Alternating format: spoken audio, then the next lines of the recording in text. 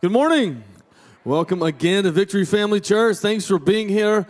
Those of you watching online, I know as some of the COVID numbers increase, more and more people watch online, and I don't care where you watch it from. I'm grateful for you. You can be a part of the church family from wherever you're at. Also grateful for you being here today in the house. Good to have you. Last week we started a sermon series called Uncle Bob, and I yelled more than I anticipated last week, but I hope it was helpful. And then next week we're going to continue in that series, but today we're taking just kind of a break from it. Last Sunday was Orphan Sunday across the United States of America. Hundreds, if not thousands, of churches participated in Orphan Sunday because of just some circumstances. We decided to do it today instead of last week. And so something is pretty cool when we can collectively as a church across the country come together and say, hey, there's a crisis in our country. We can come together and we can make an impact and help kids that need to be in foster care or adopted. And listen, it's a massive crisis. Over 400,000 children in America are waiting to be adopted right now. And I know like that number seems overwhelming, so let's just look at Oklahoma. In Oklahoma, there's 3,387, and then there's 137 in Cleveland County. So like it seems overwhelming, but then the smaller it gets, the more you realize, hey, maybe we can make a difference. But right now, only just under 500 kids in the state of Oklahoma, and only 26 in Cleveland County are ready to be adopted at this moment. And so when I look at that, I think, I don't say this in like a weird, cool way, but I think like over 5,000 people attend this church. Only 26 kids need to be adopted. I just kind of feel like we can do that. We can take care of every single kid in our community. Anybody like you're real good at Rubik's Cube? Anybody real good? Real good? Pretty good? Pretty good? What's your time? What's your best time? You time it? 2 minutes? There's one. No, I'm not trying to one up you, man. I can't do it. There's one guy last worship night. He was sitting up at the top. I didn't even ask him the time. That's why I asked you the time. Can you beat 2 minutes? What's your fastest? 120. Oh, I'm not even making this up. You're gonna think I'll make what I'm about to say. You're thinking I'll make this up. The guy screamed from the balcony. I said, "Anybody do a Rubik's Cube?" He said, "I said you up there." And I didn't ask him time. He said 1 minute 19 seconds. He got you by 1 second. He got you by 1 second. I'm not making that up. And he's proud of it. Like I get a Rubik's Cube and I look at it. And I try to figure it out. I try and like my 1 minute 20 seconds goes by pretty quick and it still looks the same as it did when I got it. And then 2 minutes go by, it looked the same. And I get so frustrated. What I do is I take the Rubik's Cube and I put it up and I never even try it again because I'm frustrated. It's a problem that is out of my mental capacity. I had a friend, though. He's like, I can teach you how to do it, man. You just start at the bottom, you this. And I was like, I don't even actually care that much. I know, it's just stupid, right?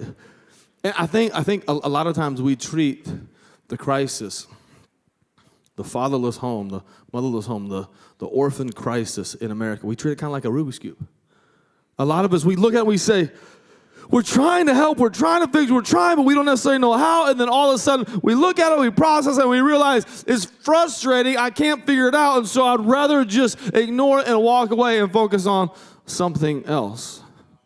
But there was a Jen Wiley who's on our staff. She came to me over a year ago and said, I think we can fix some stuff. I think we can make a tremendous impact. And so her and her team have been working for over a year now, and almost feels like, I'm not saying we can fix the orphan crisis in 2 minutes or a minute and 20 seconds, but, and they're brilliant and they've been working very, very hard.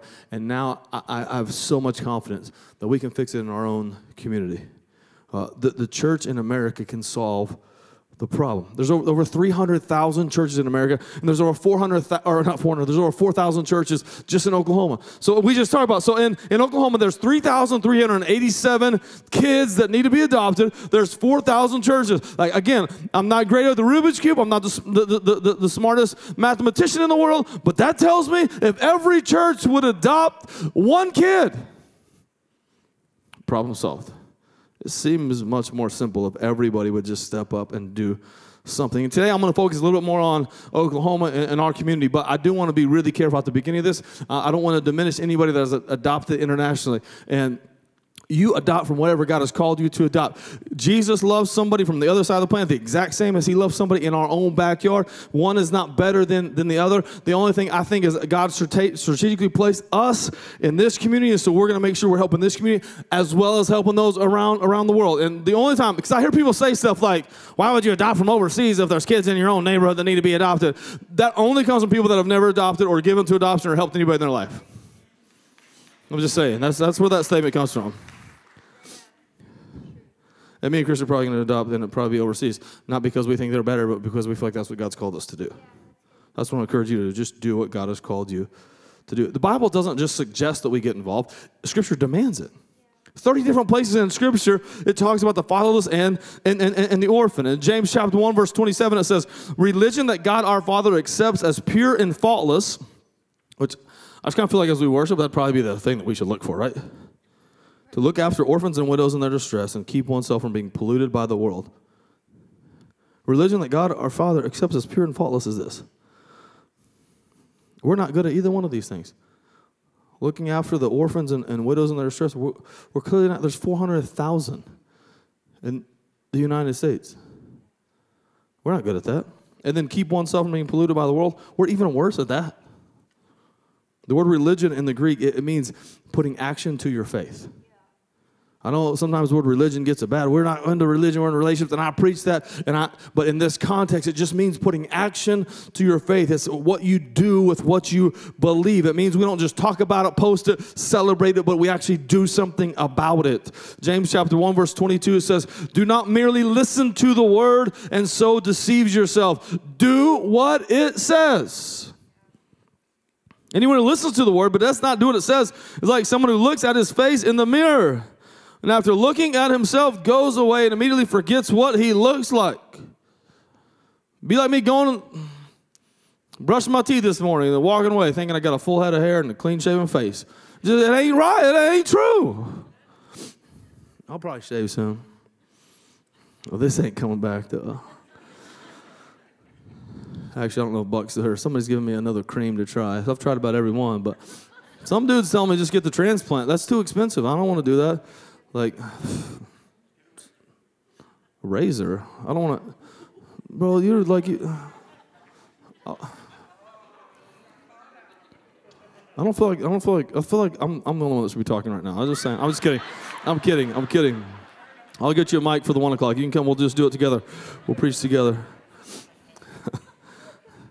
But whoever looks intently into the perfect law that gives freedom and continues in it, not forgetting what they've heard, but doing it, will be blessed what? In what they do. James 2, verse 16 to 19, it says, if one of you says to them, go in peace, keep warm and well fed. That's what we do as followers of Christ. We're like, hey, we wish you the absolute best. Hope nothing but great things happen for you. But it says, but does nothing about their physical needs. What good is it? In the same way, faith by itself is not accompanied by action, is dead. I mean, stop talking about it unless you're willing to do something. That's not me, that's Scripture. But someone will say, you have faith, I have deeds. Show me your faith without deeds, and I will show you my faith by my deeds. You believe that there is one God? Good. Even the demons believe that and shudder. Just because you believe in God doesn't mean anything. What do you do about it? All these passages, they speak to faith in action. Look, I am very pro-life, but we cannot just be pro-life when the baby is in the womb and stop caring about them the moment that they're born. I want to be pro-life to the 2-year-old that is hungry. I want to be pro-life to the 6-year-old in foster care. It's easy for us to post all this anti-abortion, pro-life stuff. And listen, I am pro-life, but why do we stop caring as soon as they're born?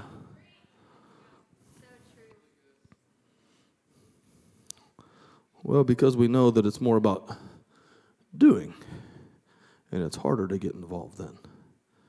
As a church, we're committed, and we want to express our faith to God in a pure and faultless way. The Bible tells us how to do it. Don't be polluted by the world, and help the orphans and the widows.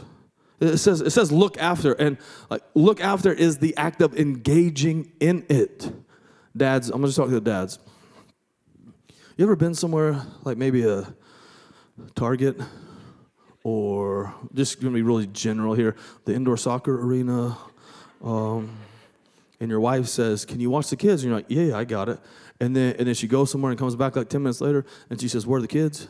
And you're like, they were just right here. Like, I swear, like, they can't be far. I promise you. Like, does that happen to anybody else, or is that just me? Yeah, thank you. Don't be liars. Raise your hand and help me feel better about myself, right? I'm not the only terrible parent, I promise you. That's not looking after. Looking after is the act of engaging in. The Bible calls us to engage orphans and widows. Not only like as a church, not only like can we get involved? We have to get involved for the sake of the kids and the sake of the gospel. There's a lot of families in our church that have adopted or fostering, and today we want to share their story, but I wanted you to hear from them. So check out this video.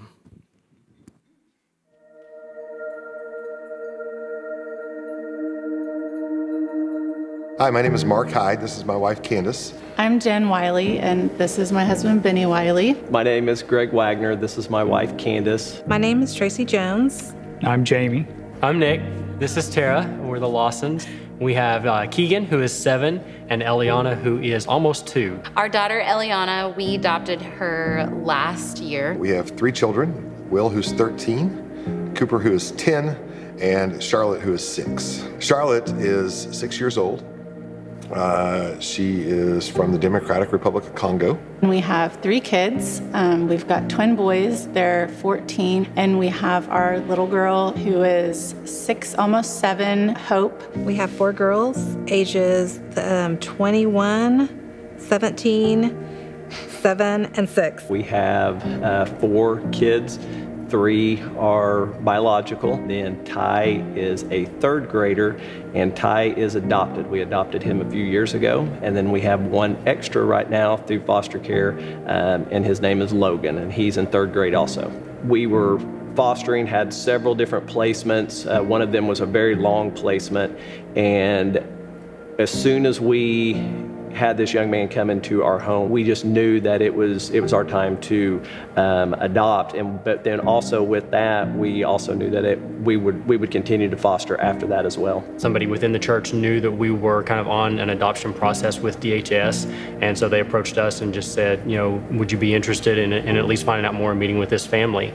And so at the time, we weren't even thinking, you know, baby. We were thinking toddler, out of diapers, up moving around, able to tell us what they wanted. But you know, we prayed about it, we talked about it, and we said, you know, it can't hurt to get more information and see where this leads, and just kind of be open to whatever God may have for us. And so we made the connection, and we met, and it just clicked right away. And there were several things that just kind of proved as confirmation that it was a good setup for us. I felt like the Lord called us to adopt a few years before we actually did. I met a little girl from Ghana that had just come home, and when I held her, I just knew that the Lord was telling us that we had a daughter somewhere and that we needed to go get her. So I came home and told Mark that I was so excited. I was like, we're supposed to adopt this girl, and he was like, I think you misunderstood. And from that point, I just knew like I had to stop pushing him and that I needed to start praying for him. I had a group of girlfriends, and we just would pray, and we would pray. And we were actually praying that he would be called to a specific country. I came home one night from work and I said, gosh, I don't know what it is, but I can't get Haiti off my mind. I had no idea that this group of women for over a year had been praying specifically for a family. We thought she was in Haiti the whole time, and she wasn't. She was waiting for us on the other side of the world. And the glorious part of it all is that it was all his timing, right? Like, she wasn't born yet when Candace felt called. She wasn't born yet when these ladies were praying for us. She wasn't born yet when I had that aha moment. She wasn't prepared, and we weren't prepared. Our hearts weren't prepared, our home wasn't prepared, our finances weren't prepared. But God knew he had to plant that seed years in advance of her coming home. And that whole time, our daughter has always been our daughter. She's never not been our daughter. We had to do it on his time. It just was a calling that I always felt for my life. I never really knew how that was going to play out. I just had to convince my husband that that's what we were doing, because he was not for it from the beginning. But Thankfully, God worked a miracle in his heart. The facilitator that we were working with, that a birth mom was interested in us, found out that she was due on that Saturday. She was in Maryland, and at the time we lived in Texas. It was a tough process. I don't know, I went back and forth, and just with the whole decision, I mean, I didn't even look at Hope. I mean, I walked in, saw her in the hospital, I looked at her, I said, okay, we're going to the hotel. And once we got her to our hotel, I have pictures. No. You had to shower, and you're like, you have to hold the baby. I sort of forced I it have on to him. shower. And I said, fine, whatever. And It was a hospital shower for 3 days. And so I mean, I've got come a picture of her, like the first time I held her, and I mean, she looked at me, and that was it. Yeah. That was it. Yeah. I told Jamie, I was like, this is something I feel really led to do, and Jamie's heart wasn't quite led there at that time. So in 2008, he went to Kazakhstan. I was led to go very first time out of the country, and lo and behold, he broke me down. At that time, Jamie was like, okay, I'm on board, let's do this. Things kind of went stagnant for us. We were raising our oldest two. It was in 2011. Some good friends of ours that we actually went to school with that live about 2 blocks away in our neighborhood started talking to us and pouring into us and basically, you know, waking us up to the fact that, you know, why are you, you know, dragging your feet? They were seeking to adopt a couple of kids that they had been fostering for a bit. The bio of those 2 kids was pregnant. So we picked her up when she was less than 24 hours old from the hospital, and then her little sister was born 14 months later. So they have their sisters, their older sisters, Maddie and Claire, and then they also have 7 siblings. And so 3 of the siblings live in our neighborhood, and so they play with all 3 of them often. And we wrapped up a frame, and he unwrapped that on Christmas morning, and that's how he found out that we were going to end up being his forever home. That's when we could see a big change in him. After we got through that point, I think that stability, and he knew that it was going to be forever, made a huge difference. And that's why we knew that, again, it's just confirmation from God that we knew that for whatever reason, he was the one. It's really neat to see how this whole journey has impacted not just our oldest, but then all of our kids and their relationships, and how they've built relationships with these kids that come into our homes, and they're broken, and how they just love on people. And that's just, you know, that's what you want as a parent, is to have your kids that are on this journey with you to be able to do that as well. If you have an expectation of what it's going to look like, you can totally miss the miracles that he wants to do in your life. You know, I think if you're asking like why, you know, people should adopt, I mean, don't ask the old me, because the old me would have said no. You can't say as much more. I mean, that's my daughter. I mean, like, I love her, and there is no difference. You know, you really think, will you be able to love these kids as your own? And without a doubt. You do. We got the call, and it was like an instant just... It was like that, you know. I think definitely if God has called you into it, then that's exactly where you need to be. Anytime God calls you into something, you just need to say yes and let him take care of the steps that follow. One of the things I've held on to in those hard moments with these kids is that we know that God has called us into it, and anything God's called us into it, he will see us through it. If it weren't hard, everybody would do it. He said it's the hard that makes it great, and that's this. I mean, it's hard, but the hard is what makes this great to do. And it's so awesome. It's so rewarding, and it's challenging, and it will push you, and it's maddening. But in the end, it's what God's called us to do, and we just do it the best we can. It's just so important that it's so much bigger than just bringing someone into your home. Like, adoption is not the only thing that can be done, and there's so much more to do, and he's already told us to do it. We just need to do it. And is it scary? Yeah, adopting from Congo was one of the craziest, scariest things that we've ever done, but there is nothing that grew my faith like that. Watching the Lord tear down walls and build bridges and allow her to come into our family, is a miracle. And there are people who walked alongside us that got to witness that. And if our daughter could do that for someone else, the ripple effect from that could be huge. I think it's incredible to see not just the impact it has on the kids, but also on the parents and the siblings. And so, as a church, again, like I said, Jen really been spearheading this thing for over a year, and so today is a really big, exciting day for us because today we're actually launching an outreach called Chosen, and so this is going to be a huge part of the future of our church. Everybody, you got one of these when you came in.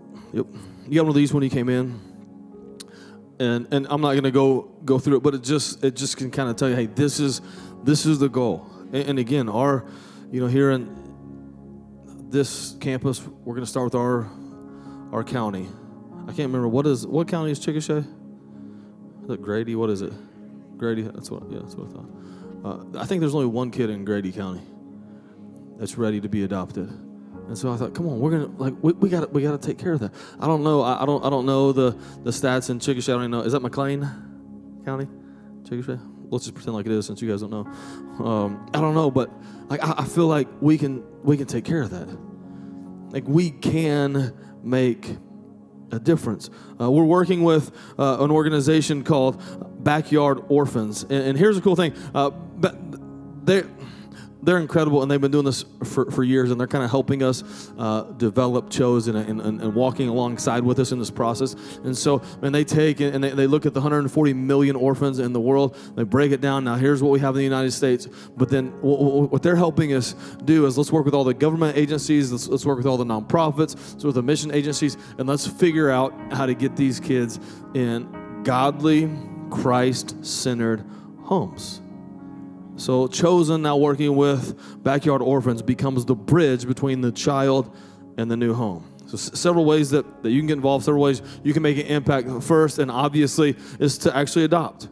The hundreds of kids in our communities waiting on you. And it's not just that your life will be forever changed. Theirs will.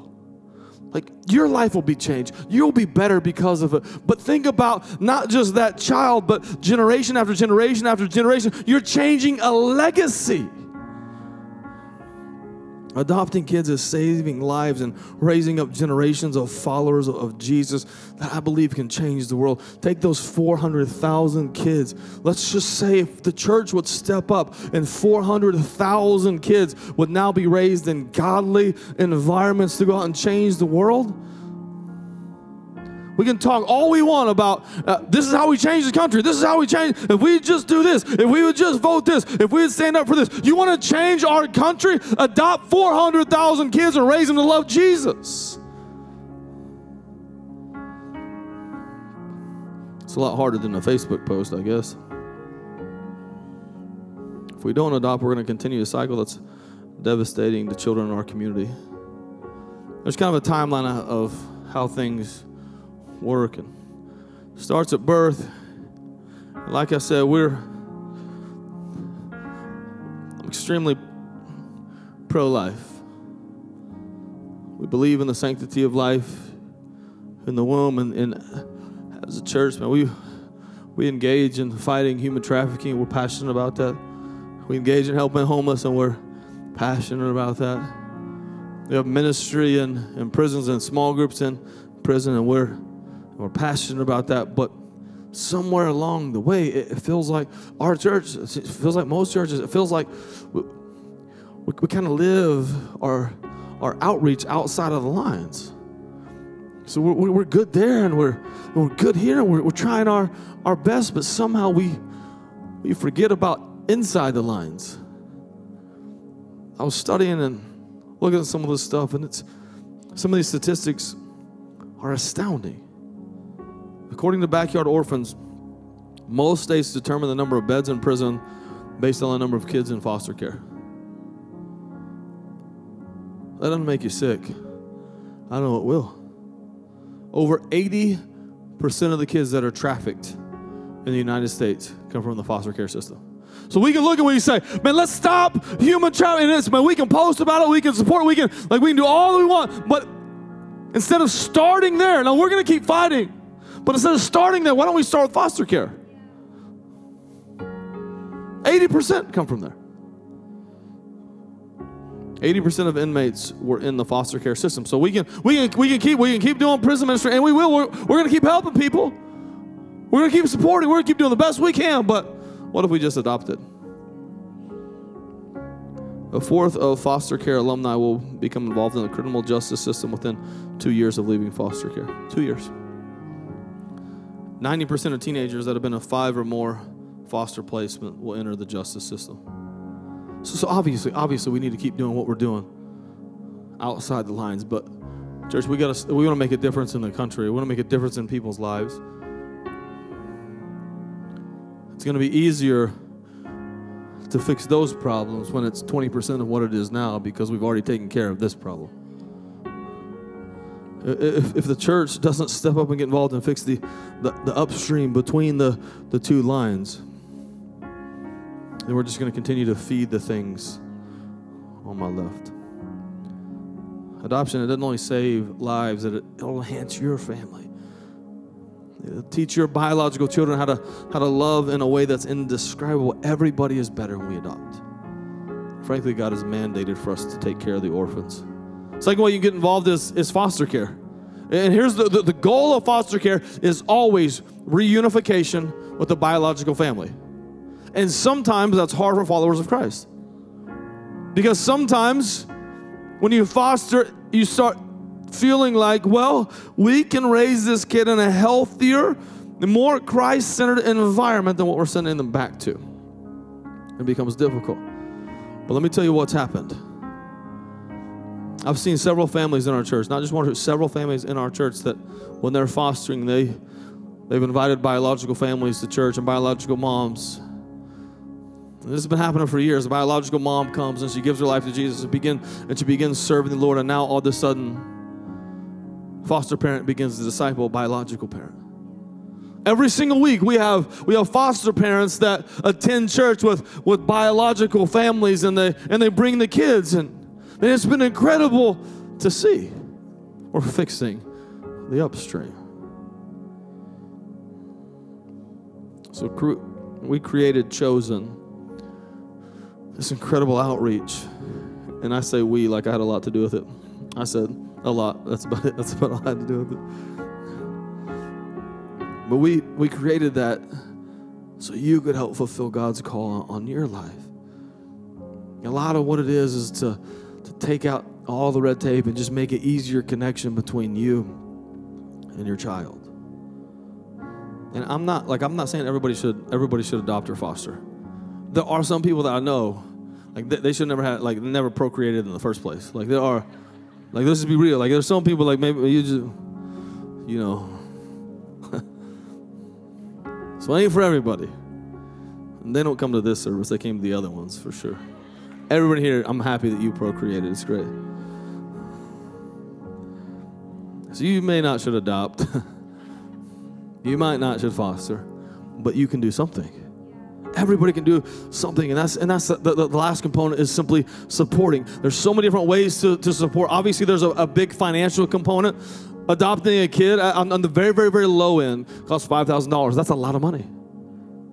But oftentimes up $30,000, $40,000, even $50,000 to adopt a child. If you do it through fostering, then that number goes down significantly. And some people, man, God is not tugging on your heart to maybe help or maybe to adopt a kid.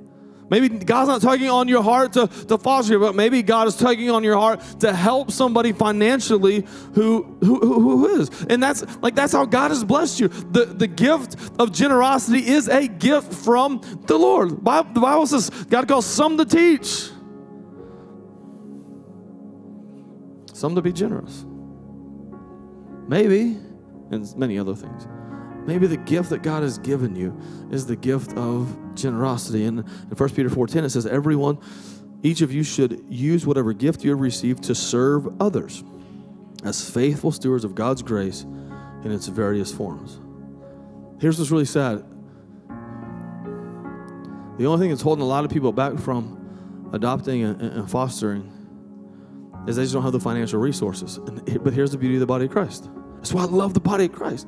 One person can say, God is calling me to adopt. And another person saying, God is not calling me to adopt, but God has blessed me. And I know that I'm blessed to be a blessing, so I'm going to help. And this is what happens. This is when the church comes together and we can say, I'm going to help you adopt. And together, we're fulfilling the purpose that God has put on our lives. And some of you think, I'm not in a place right now where I can financially support. There's a lot of ways to support. Maybe for some of you say, no, we're going to give foster parents a night off. We're going to give parents that have adopted, we're going to give them a night off. And we're going to provide childcare. We're going to babysit their kids. Or some of you, like, let's just be really honest. You saw Jen Wiley in the video. She's white, okay? You want to just be real today? She's white. I don't know if you noticed that. I think it's awkward when I talk about it. It is what it is. Her daughter's black. So a lot of white folks, they don't know how to do black people's hair. And so it's a massive insecurity. And so there's another lady in the church that she's going to start doing hair, and she's been doing hair for a lot of adoption and foster kids for years in the church. It's just something that she can say, I can help. Some of you said, well, I can't do hair. Some of you admit, you know, I'm not good at the watching the kids thing. It wouldn't work out, but you can pray. Sincerely get on your knees and pray for these families and pray for these children every single day. Some of you, God has blessed you with some handyman skills. You can say, I can help. Man, whether it's in the foster system or this adopted family, man, I can use my skills. For some, maybe you're good at CPR or other training. You can come in and you can help do trainings. Some of you say, I can't do any of that, but you can cook a meal. Somebody say, I can't cook. You know how to use Postmates. Like you can figure something out, right? Order a meal, it's fine. I'll never forget when I brought my son home. We'd been in the hospital for 3 days, and frankly, I was exhausted. Been a long 3 days for me. So I bring my, what are y'all laughing at? Hey, I've had a kidney stone before. I know what y'all been through, ladies. I know what y'all been through. Stupid. Twice, actually. So we're pretty equal. Like, you've had 2 kids, I've had 2 kidney stones. It's the same. So we had my son in his little, don't send me an email, I'm kidding. We had him in his car seat. We put him down. I'll never forget it. OU football game later that day. It was a Saturday morning. We brought him home from the hospital. He has a little OU beanie on, little OU shirt. He was ready to roll. You're a little fan. And we sat down on the couch, and Chrissy sat right here. I was sitting right here. Little Beckham right in the middle of us. I looked at Chrissy. I looked at him. I looked at Chrissy, and I started crying. Not because I was overwhelmed with this bundle of joy. I didn't know what to do. Like, what do we do now? Like, do we take him out of the car? Like, what are we supposed to do? Where's the nurse? I don't know what to do. You supposed to feed him? Like, what are we doing? Like, I don't know. I don't want to touch him. Not because I didn't love him. Like, I was afraid I'd break him. Like, how do I pick him up? I didn't know anything. I didn't go to any of those classes. I was like, I don't need those classes. I'll figure it out. I get him home. I needed one of those classes. But it was great that so many people came around us and helped us. It was great that night we didn't have to worry about cooking dinner. Somebody brought it to us. So I don't know what gift God has given you, but I want to encourage you. He gave that gift to you for a reason. That's to use it to love and help His people. So whatever God has given you, I want to encourage you and use it to help. The theme of orphans in Scripture is that God doesn't want them to remain orphans. We're called to step up, church. We are called to help. So here's the thing. I know it's a very different message than normal. Here's the thing. If you're even thinking about it, you're thinking maybe, possibly fostering or adopting is for me. There's a bunch of tables in the lobby just straight directly as you leave. There's a Zoom call at 4 o'clock this afternoon. Again, there's no commitment. It's just saying, hey, I'm interested.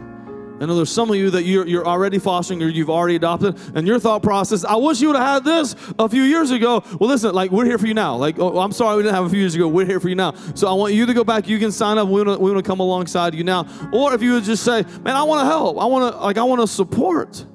If you want to financially support, we'll take up an offering in a little bit and just write chosen in the memo. If there's these other ways that you want to support, you say, I can help with hair. I can help with meals. Man, I can help babysit. Then just go sign up and say, I want to help somehow, some way. Church, listen, we can fix a problem. I'm going to tell you what I'm tired of. This is going to get me a lot of trouble.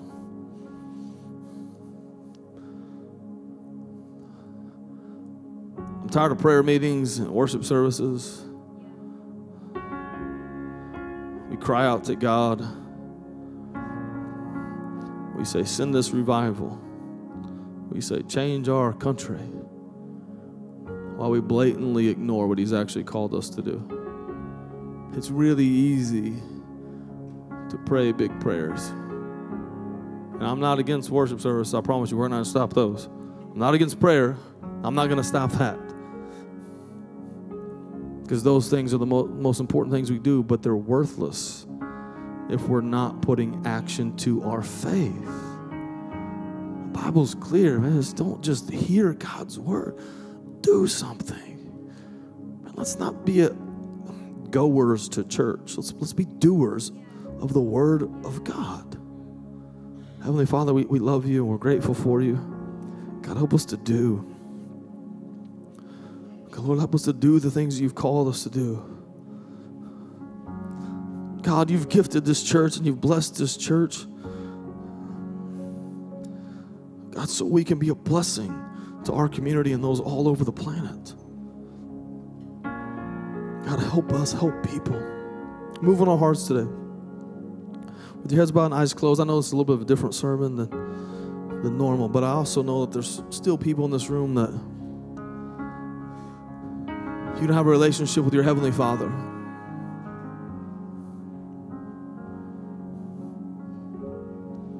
Maybe you're not an orphan, but maybe you're a spiritual orphan. You've sinned, which means you're separated from God. But today you would say, I want to accept God as my Father. I want to accept Jesus as my Savior. See, we have a Father that sent His Son to earth to live like this perfect life, and then He died this like unthinkably miserable death on a cross. Why would a Father that loves His Son do that? Because He loved you so much. He wanted to forgive you of your sin, and He wanted you to spend eternity with Him. Then 3 days later, God rose again. Jesus sits on the right hand of the Heavenly Father as your advocate. He died for you, and now He's your advocate. He wants nothing more than to forgive you, to give you a fresh start, a new life, and ultimately a new eternity with Him in heaven. And if you're here and you'd say, I want to be adopted into the family of God. I want to follow Jesus. I want to be forgiven of my sins. I want to begin walking with the Lord. If that's you across this room, will you just slip your hand up in the air? I want to be forgiven. I want to walk with Jesus. Thanks, right here. Amen.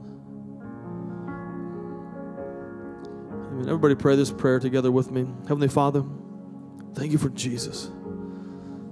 Thank you for the sacrifice of the cross. Thank you for the resurrection. I know that I've sinned. I don't want to sin anymore. I don't want to live for myself anymore. I want to live for you. I want to follow you. I want to walk with you. I don't want my life to be my own. I want it to be yours. You are my Savior. I love you and I thank you. In Jesus' name, amen. Hey, thanks so much for jumping on our YouTube page. My name is Adam. I'm the pastor here at Victory Family Church. This is my wife, Christy. I just want to say welcome to the family. We talk about family a lot here. Now you're a part of the family on YouTube. And so hopefully the content here will help you, challenge you, encourage you, or maybe make you laugh a little bit. So subscribe. We'd love to have you. Have an awesome day.